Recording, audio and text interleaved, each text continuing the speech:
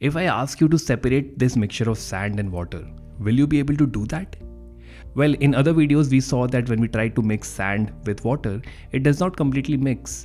And in fact, that mixture is called a heterogeneous mixture. There is one more thing that we are observing in this mixture. And if you look closely, you will see that all the heavy sand particles, they are settling at the bottom of the glass. And you see some muddy water at the top, but it does not have those heavy sand particles. So if you want to separate sand and water in this mixture, we can try and let this mixture sit for some time so that all the heavy sand particles, they settle at the bottom. And in fact, in this mixture, they have already settled at the bottom. So the first step is done already in this one.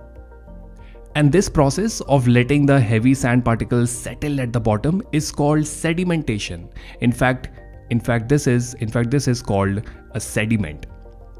The next step is we can try and pour the relatively clear but still muddy water from this glass into this glass, just like this.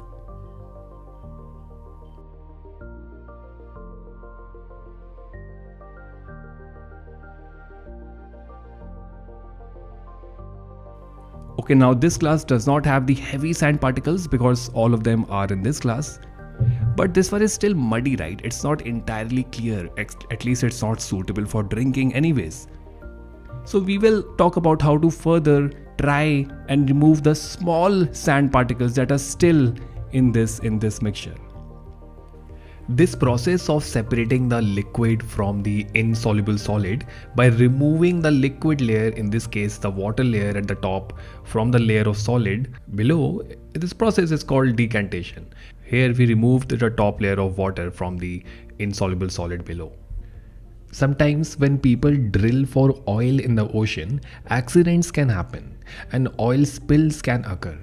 But there is a way to clean up the oil using the process called decantation. This works because oil is lighter than water and floats through the top, making it easy to separate from the water. Just like how we separated the water with smaller sand particles dissolved in it from the heavier sand particles that were settled at the bottom. Now when there is oil spill in the ocean, scientists and engineers use the same idea of decantation to clean up the water.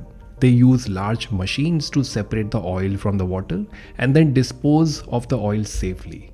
This shows that science really is all around us and we can use the same principles to solve problems both big and small.